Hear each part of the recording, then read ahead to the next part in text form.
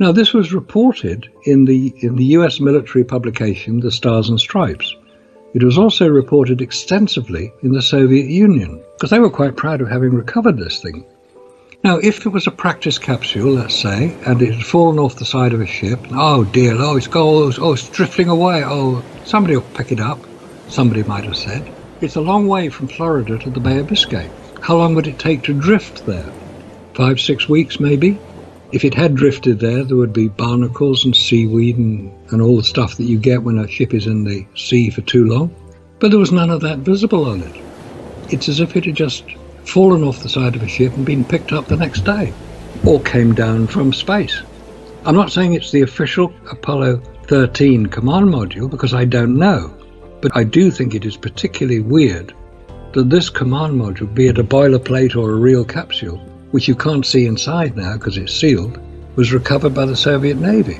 And they handed it back, because that's what you're supposed to do. If you find any nation's space artifacts, you hand it back to the nation that originated it. And that's what the Soviet Navy did. But it's very, very strange story, and the coincidences start to add up. Found the day after the official launch of Apollo 13 was way off course if it was for real. Because normally when you launch a rocket from Cape Canaveral, it will fly out over Africa. And the first thing you'll look out for what's called the Eye of Africa. It's a very visible physical feature in Mauritania. It's about 20 kilometers in diameter. It's 3 concentric circles, hence the eye. Astronauts flying out would look out for it and say, at least we got to Africa, guys. Let's go on a bit. We'll get to India next and maybe South America. Then we'll go on round. But Mauritania is about 1,500 miles south of the Bay of Biscay, deserts of Mauritania. NASA will not even address the issue. Right. And NASA have a habit of refusing to acknowledge it. Let me ask you this right off the bat, if you don't mind. Do you believe we have put men and women into space? Oh, yes, definitely. Men and women have been into space since Yuri Gagarin allegedly flew the first orbit of the Earth in April 1961, which was followed 6 weeks later by John Kennedy in his address to the Joint Houses of Congress. We will land a man on the moon before the decade is out and return him safely to the Earth. At that point, no American had been into orbit. John Glenn was the first American to orbit, and that was a year later. John Kennedy didn't know if it was possible to do it, but he was doing this as a political response to the considerable surprise that the Soviet Union had orbited Yuri Gagarin 6 weeks earlier. He had to be seen to do something about it.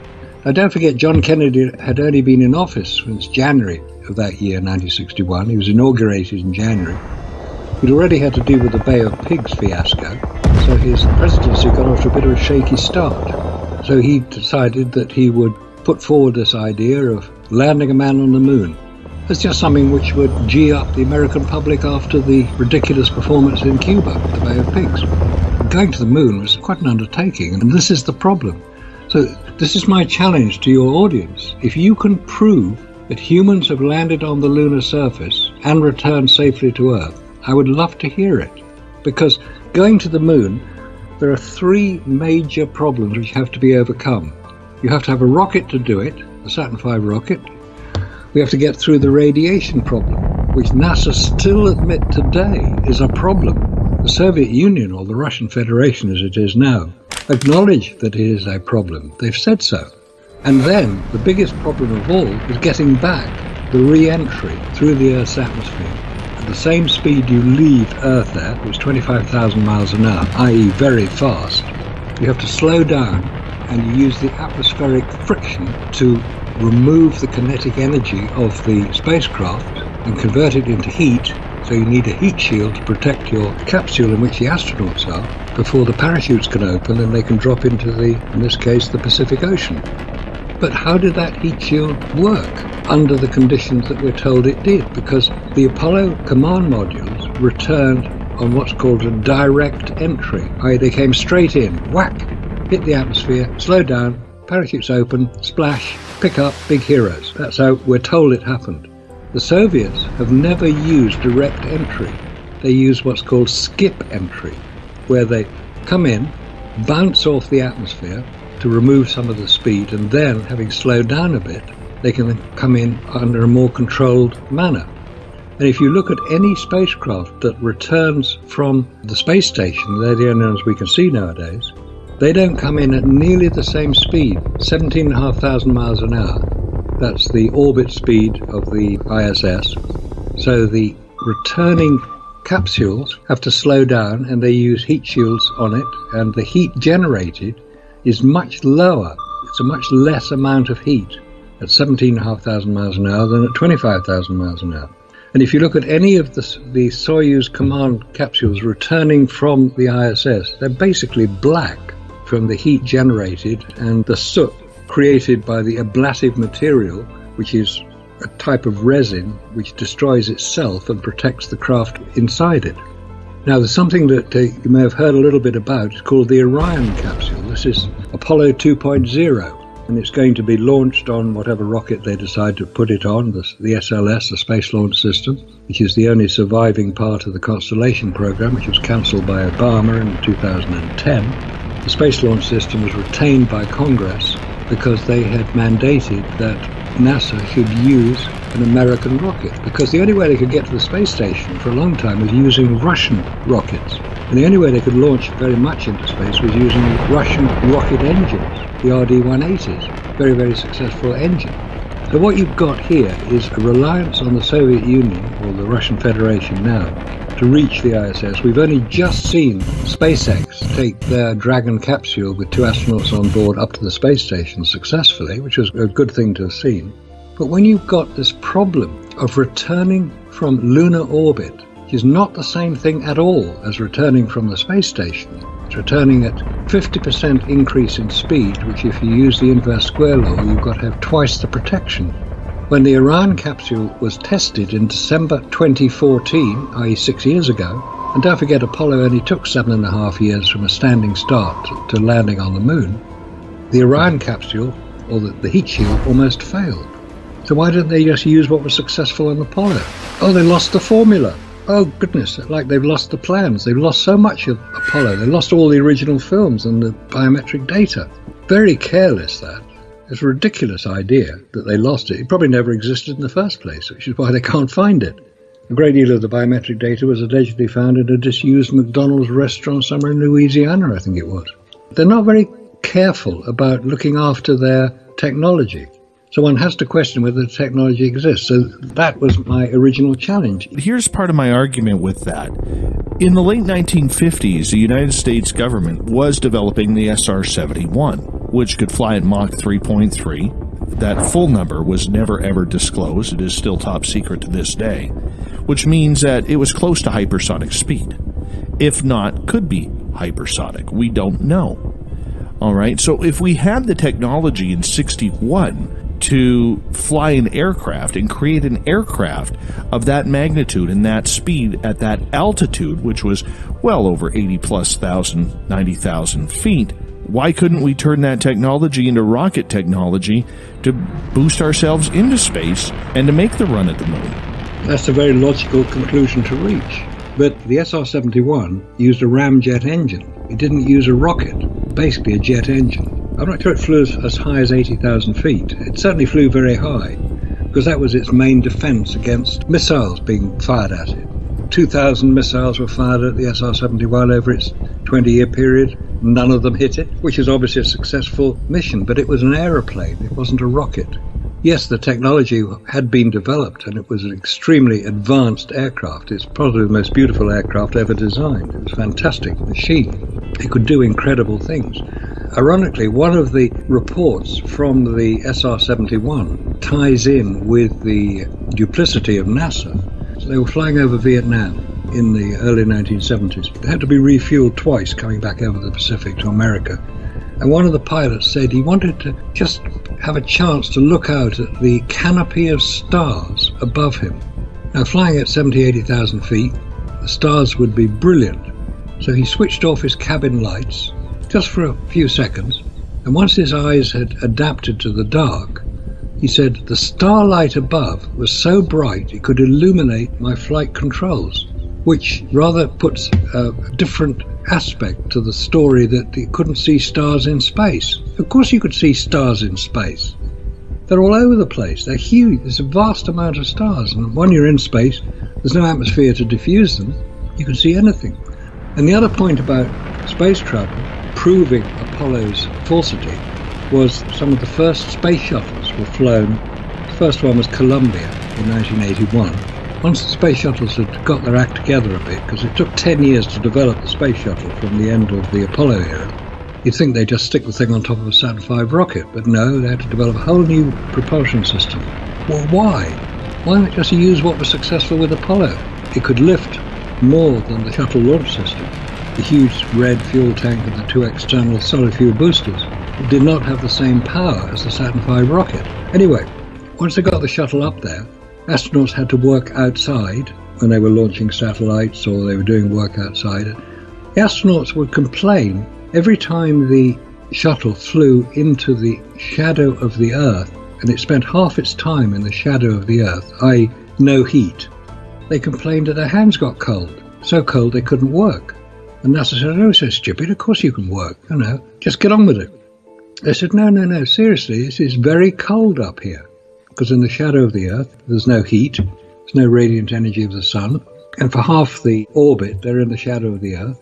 So NASA said, okay, take some temperature readings, and let's just see how they vary.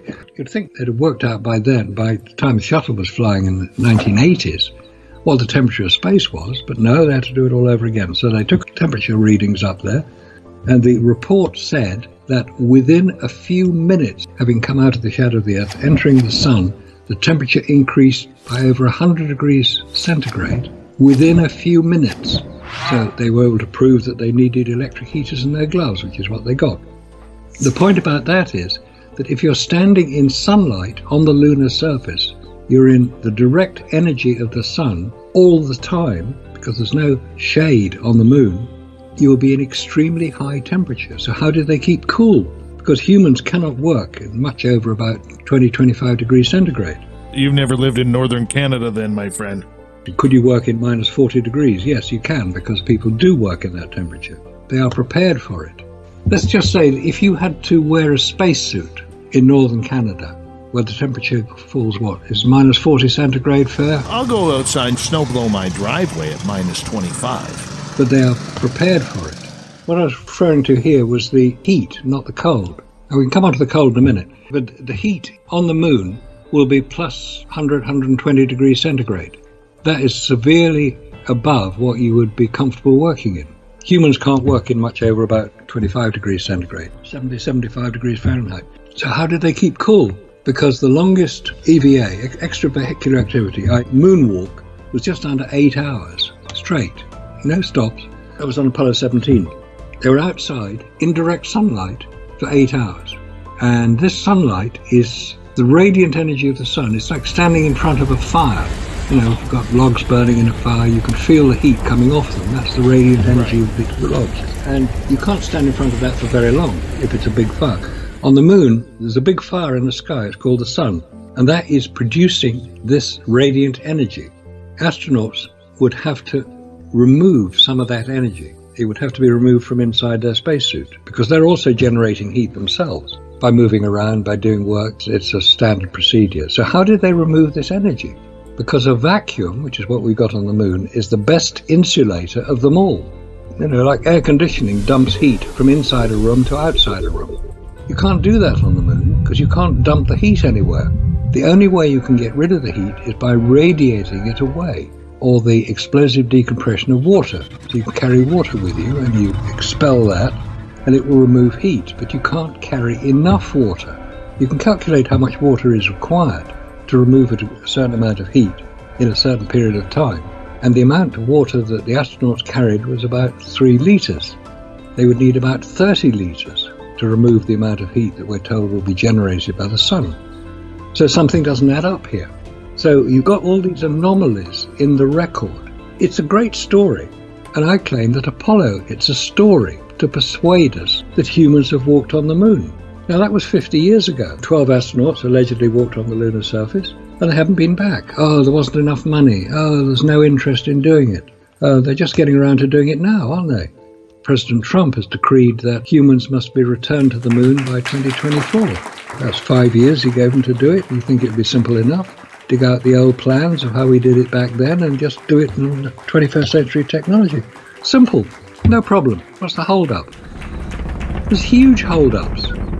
They haven't got a rocket yet that's been tested. They haven't got a spacecraft with a re-entry testing being done.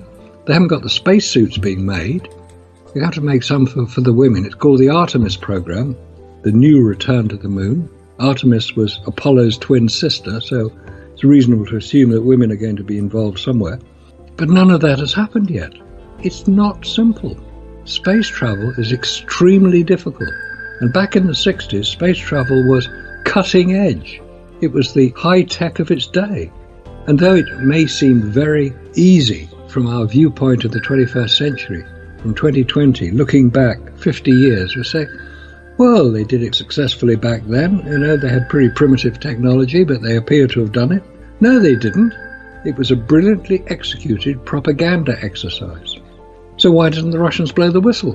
Why didn't the Russians come out and say, oh, didn't happen, couldn't have happened? Okay, that's a reasonable point to make. Who in Russia would have blown the whistle back in the 1960s, 1970s? The head of the Soviet Politburo was Leonid Brezhnev at the time. Who would have had the access to him and have the technical knowledge to know that what we were being shown by the US Apollo program was a fake? Who would have had the knowledge to do it? Why did nobody in the West blow the whistle? Why did no photographers? Why did no engineers? Why did no biologists? Why did no anthropologists? Why did no ologists? Why did none of them come forward and say, it's fake? They did come forward and say it's fake. But nobody wanted to believe them. Nobody wanted to listen to it. Nobody wanted to hear that the emperor has no clothes. They didn't want to believe it, so they didn't. So they went along with the fantasy of landing a man on the moon. But now it's being exposed, because if you can't do it with 21st century technology, it certainly didn't happen with 1960s technology. And we've got a real problem here, because how is NASA going to explain this one away? I'd love to hear it. I'd love to see it. Because if I'm wrong, I want to know. But there's a saying that Carl Sagan, who was a brilliant science populist, said, extraordinary claims require extraordinary evidence. Landing a man on the moon is an extraordinary claim. Where is the extraordinary evidence in support of it? I don't know. I haven't seen it. All right, I got to ask you this. What would the purpose of NASA have for covering up the entire story of Apollo? Good point. You have to take yourself back to the late 1960s. What was happening in America? What was happening in the world? The Vietnam War was starting. Well, it started in 1964 by one of those famous false flag events, the Gulf of Tonkin incident. And for 10 years after 1964, until America rather ignominiously pulled themselves out of Vietnam, 58,000 American soldiers were killed, 3 million Vietnamese were killed. That is the price you pay for crass incompetence. So the Vietnam War was getting very unpleasant. The Cold War was ramping up, the Cold War between America and the Soviet Union. Who had the best political system? Who had the biggest bomb? Who could destroy the most people? Who could influence the most nations? That was all going on. There were also riots going on inside America, the Democrat convention in Chicago, where protesters were actually being shot dead by the National Guard. That's how unpleasant it was becoming. So America had to be seen to be succeeding, and Apollo was the success story. Apollo had to be the success story, because everything else was failure and disaster. So Apollo had to be seen to be successful. Whether it happened or not, it was basically irrelevant. It had to be seen to be successful. And the best way to do that is using what America is quite good at, which is creating visual images to support their political proposals. They have access to Hollywood, they have access to a great deal of technical knowledge within the film business. I'm not saying that Hollywood was directly involved, and before anybody here starts saying, oh, it's all Kubrick. No, it wasn't Kubrick. He was such a perfectionist, he always wanted to shoot on location if he could. But he couldn't in this case, and Kubrick wasn't involved. He was busy doing his masterpiece, 2001: A Space Odyssey, which was released in 1968. There were other films coming out as well. There were a lot of people who were very good at special effects on film. Now, just north of Los Angeles, in a place called Laurel Canyon, It's where a lot of musicians lived in the early 1960s, who incidentally had a lot of connections with the intelligence services.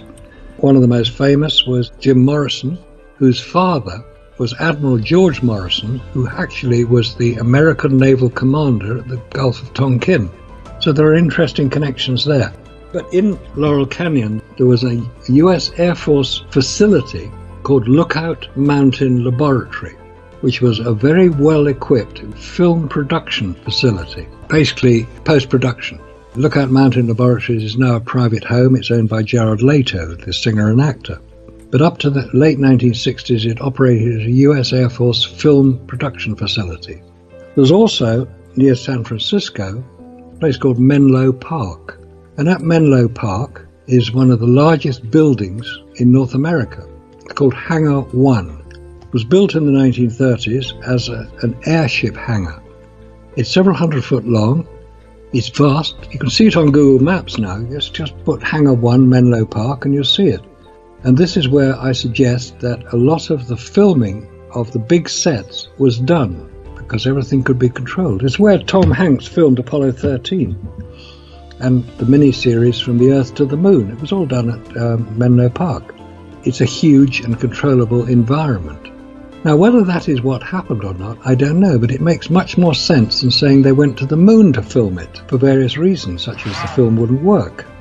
The rockets wouldn't get there. The astronauts wouldn't survive. There were plenty of other places around. Another one is Cinder Lake, near Flagstaff in Arizona, where a life-size version of the Sea of Tranquility on which the Apollo 11 landing would take place was constructed by the US Geological Survey.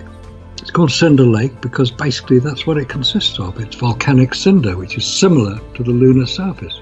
The US Geological Survey took a few sticks of dynamite and created some craters, identical to the craters around which they will be landing on Apollo 11. There is also near to that location a landfill site, which had a huge amount of military equipment just dumped, which would make nice rocks if you could spray them with a bit of shotcrete. And that's what appears to have happened. So a lot of what we see as images taken on the moon were taken in Arizona at Cinder Lake. Some was filmed in Hawaii, some in Iceland. These are all similar physical locations to what we'd expect to find on the moon. So what you've got is a plausible explanation for how it was done, but people don't want to believe it. People say, no, it couldn't possibly have happened. Oh, those 400,000 people who worked for it, they would have blown the whistle. Oh, no, you can't keep a secret. Of course you can keep a secret. The Manhattan Project employed 150,000 people, and the first anybody knew of what they were doing was when the bomb went off over Hiroshima. 1 million people were assembled for the D-Day landings in 1944. The Germans didn't find out what was going on until the landing craft discharged its troops onto the beaches of Normandy. Secrets can be kept. And the reason that secrets can be kept is very simple. It's national security. If you tell people this is in the interests of national security, most people, being patriotic, will say, okay, I agree with that. I won't be discussing it beyond the people I'm allowed to talk to about it. And they will go along with that. All the astronauts were military. A lot of the senior personnel at NASA were military. The US Air Force was brought in to get the whole operation back on track after the disaster of Apollo 1, when some idiot decided to pressurize the cabin containing pure oxygen at 20 pounds per square inch. Guess what's going to happen? It'll explode if there's an electrical fault, which is what appears to have happened. So the US Air Force was brought in. They introduced a lot of their systems, which had worked very well, and people were willing to go along with it because landing a man on the moon, defeating the Soviet Union, was a matter of national importance and national security. They would go along with it. They're not going to question it. They're not going to blow the whistle. There's no whistle to blow. They just do it as best they can, and that's what they were doing, the very best job they could. They knew what they had to achieve, and by and large they achieved it. But could the rocket do what it was supposed to have done? Like I said, there were 5 engines. They produced 1.5 million pounds of thrust each. That's about 600 tons. It's a vast amount of energy. Were the engines up to the job? Could they launch the purported 46 tons into lunar orbit and 130 tons into Earth orbit? That's what we're told the Saturn V rocket did. Since that, no rocket has come anywhere close to achieving that level of power. let alone that amount launched into Earth orbit. The space shuttle couldn't do it. The Space Launch System, the new super-duper wonderful new rocket, can't do it. The BFR, the Big Falcon rocket from SpaceX, can just about do it, which hasn't been tested yet. So all this is going on, so there's a lot of publicity about it. Oh, we are wonderful, we're doing all this stuff now. Well, let's see it happen. And whether Apollo did what we're told it did, I think is very much open to doubt, because nobody has been able to prove it. Nobody has been able to come forward with a convincing explanation. Even the Soviet Union were trying to get to the moon. But there's also another point which is not generally known about. In September 1968, i.e. before Apollo 8 allegedly launched, the first contracts were signed between the Soviet Union, as it was then, and the governments of Germany, Hungary and Austria to supply them with the one major product the Soviet Union had available for export, natural gas. The whole deal is called pipes for gas. West Germany would build the pipes, 2,000 kilometers of 4-foot diameter pipe, and the Soviet Union would supply the gas. This would ensure the survival of the Soviet Union because it had no other means of earning foreign currency. They weren't going to blow the whistle on some Americans prancing around allegedly on the lunar surface if it would jeopardize their national income. That is generally not known about, but it's perfectly easy to check out the details of it. So pipes for gas is one of the names given to it. The natural gas in the Soviet Union comes from Siberia and quite a lot of reserves of oil.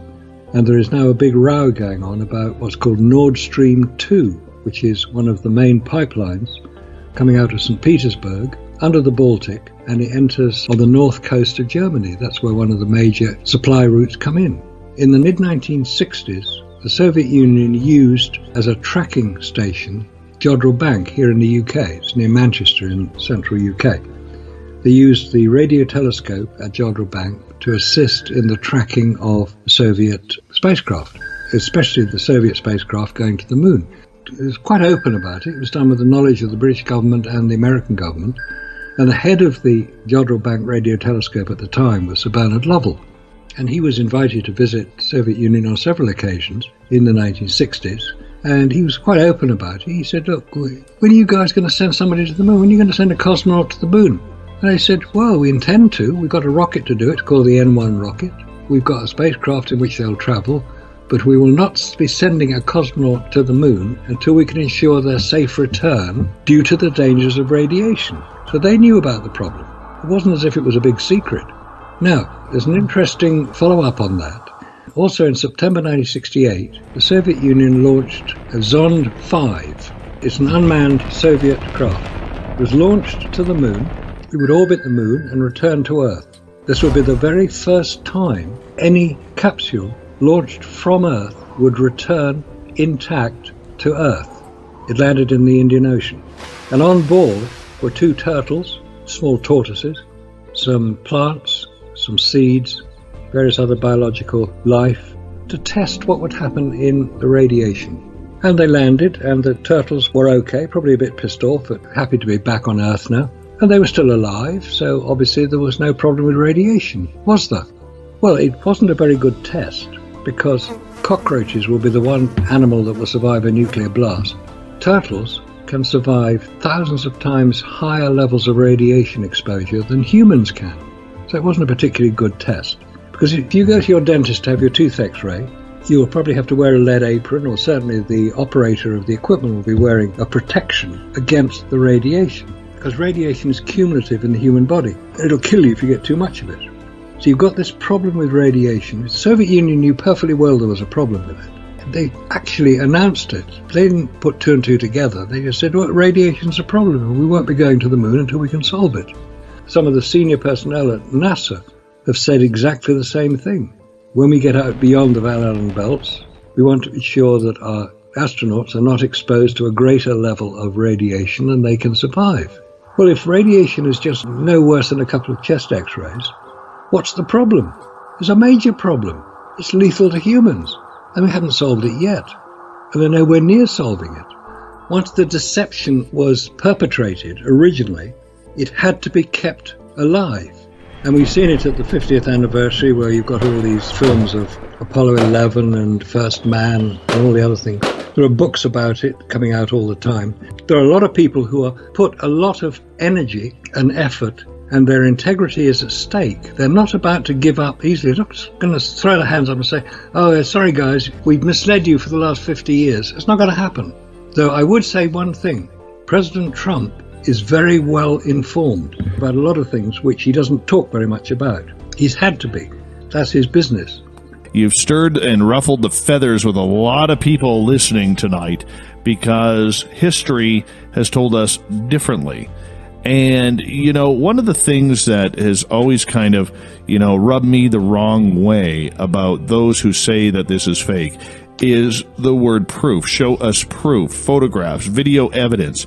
It hasn't been anybody who's ever come out saying that I worked on this project to fake these photos or to fake this video. Why do you think that has been so tightly kept? Partly because there were very, very few people involved in the actual fakery. If we go back to the whole Apollo program from 1961 through to 1972, there was a lot of simulations being done. I mean, that's a normal thing to do. You're going to go to a place you've never been to before, you want to simulate it as closely as you can. Same way that airline pilots are trained on simulators. If you get into one of these simulators, and let's say you're going to land at Heathrow Airport, in my case, you're in one of these simulators, it looks very, very much as if it is Heathrow Airport. You're coming into land, the buildings around you, the sites ahead of you, they will be exactly what you'd expect to see. This is what simulation is about. Apollo had simulators, similar to those airline simulators we see today. They had simulators for the command module, they had simulators for the lunar landers. And in order to do that, they had to produce film showing what would be outside the window as the astronauts would be trying to land their lunar landers. So it was filmed, and there are pictures of the surface that was filmed for these simulators. They're big sections. These were taken from the lunar orbiter photographs. I'm not talking about the lunar reconnaissance orbiter, that comes much later. The lunar orbiter photographs provided the original material for the simulation to be created. That's what it was about. Nothing secret about any of that. None of the people who were doing it would have thought anything odd about creating a simulated environment to be filmed so that the astronauts could see what they would be looking at as they were landing or attempting to land their craft. That's what it was about. Whether they did land the craft or whether what we saw were film of the simulators, if you're going to do a simulation of let's say Apollo 11, that was 8 days from takeoff to landing. So the simulation would have been 8 days. So the crew at Houston, a mission control at Houston, would have been on duty.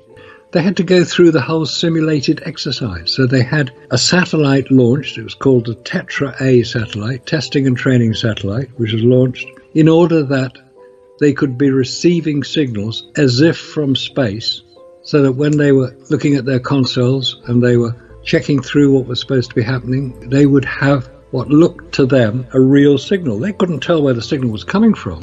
All they're seeing is what's on their screen.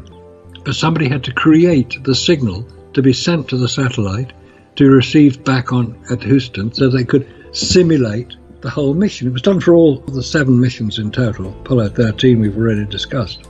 So a simulation took place, and it was filmed, and it was recorded, and astronauts would then be debriefed on it. This is quite normal. Nothing secret about any of it. There were people who would have been involved in creating it as the final definitive film of the landing, yes, but not many, probably about 40 or 50 at the most. The astronauts would certainly been involved, because if they weren't actually on the moon, they had to persuade the public that they had been on the moon. And if anybody has ever seen the Apollo 11 press conference, where the 3 astronauts, Armstrong, Aldrin and Collins, sat in front of the world's press for an hour and a half answering questions, and the questions were very enthusiastic questions, they don't look particularly happy. In fact, they look embarrassed. They look almost as if they would rather be anywhere but there. These men who are supposed to be have created an epoch-defining event, first man to land on the moon. They look embarrassed. They look unhappy. Right, they were certainly trained astronauts. They might have been trained public speakers. But tough, that doesn't add up. They knew what they were going to let themselves in for. They knew what they were going to be doing. If they felt embarrassed about being questioned by the press, they should have simulated a press conference to get used to the idea. It's not rocket science, that they weren't more enthusiastic about what they had achieved because everybody around them was so enthusiastic about it. You'd think it would have reflected a little bit on how they behaved. Anyway, I think they went into low Earth orbit, stayed in low Earth orbit for as long as it was necessary for the length of time the mission was supposed to last, and then come back, re-enter, and don't forget coming back from low Earth orbit is much easier than coming back from lunar orbit in terms of speed and danger involved, because nobody was looking out for them, because nobody expected them to be in low Earth orbit, and they're not that easy to see. I mean, satellites are not that easy to see, and anyway, they would just be the command module. It wouldn't be any more than that, because the huge rocket, the first section was jettisoned about 40 miles downrange. The second section was jettisoned in low Earth orbit, about 100 miles up. So it wouldn't be difficult to do it. And who would be looking out for them? Because they weren't expected to be in low Earth orbit. And unless you know where to look, you can see that the International Space Station is a huge thing. You can see that when it's at a particular point in the evening where the sun is low in the horizon and it strikes the underside of the International Space Station. If you're in the right place, you know where to look and you know what time to look, you can see it. So if they went into low Earth orbit, did a bit of discussion between Houston, who were also expecting them to be on their way to the moon, so they knew what the script was supposed to be. And if you look at any of the Apollo press packs, which are several hundred pages long, they detail everything that happens to the nearest second, from launch to splashdown, is detailed in advance to the nearest second. So they knew what they had to say. They knew what they were supposed to be doing. And my contention would be that Apollo 13 was scripted in advance, because it encouraged because after the disaster of Apollo 12, where there was no television picture, so there was nothing for anybody to watch, they had to get the interest up again. So that's what happened in Apollo 13. And then you get on to Apollo 15, where they could take the little buggy onto the moon. And if you look at some of the film of that, there's some very strange effects created by this buggy. Right, so yeah, answer to the question, they went into low Earth orbit, stayed there for as long as they had to for the mission, came back down again as we saw. There are photographs actually showing an Apollo command module being shoved out the back of a Galaxy 130. So it could be they weren't even on the rocket in the first place. Because if that rocket had exploded on the launch pad, they would have to have been killed. Now, if they weren't on the rocket and the rocket exploded, we've got the scenario depicted rather graphically in the film Capricorn 1. And I do wonder if film Capricorn 1 was based on certain information which was known to certain individuals around the film business. And they made a film about it. It's happened so often in the past that Hollywood has put forward stories that are of benefit to the intelligence services. The two industries, intelligence services and Hollywood, work closely together. And it's now coming out that the amount of cooperation between the US government, Hollywood, and the intelligence services. You've heard of Operation Mockingbird? That's how it's done. And it's still being done today. It's never stopped, which is why we see such appallingly distorted news. It's being written not by the reporters who are investigating it, but by people who are trying to foment an agenda. The vacuum isn't relevant to the operation of a rocket. A rocket produces a thrust against itself. That's how they work. I mean, being in a vacuum is irrelevant, in my view. Jet engines can't work in a vacuum. Propeller-driven aircraft can't work in a vacuum, but rockets can, because it provides its own thrust.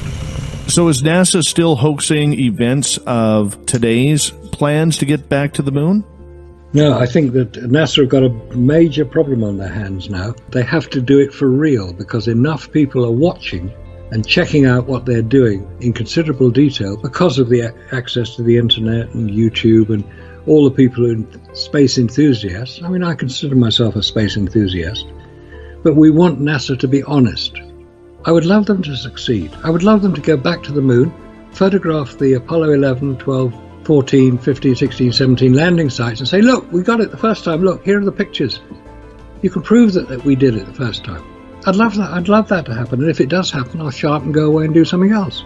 But until they do that and provide definitive evidence, and please don't quote the Lunar Reconnaissance Orbiter photographs showing the landing sites allegedly on the lunar surface. Forget it. They're photoshops. And you can prove it. Look at your own house on Google Maps, preferably one taken with an orbiting satellite. And I've looked at one. It's called the GOI-1 satellite. It orbits 640 kilometers above the Earth, 400 odd miles, filming through the Earth's atmosphere and distortion.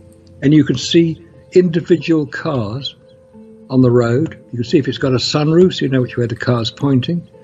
You look at your own house, you can recognize the features of it. Those Lunar Reconnaissance Orbiter photographs were taken using similar equipment, defining 0.4 meters per pixel, and you can't see a damn thing except a few blobs. But we want NASA to be honest, and now they have to be. Have to be. Have to be. Have to be.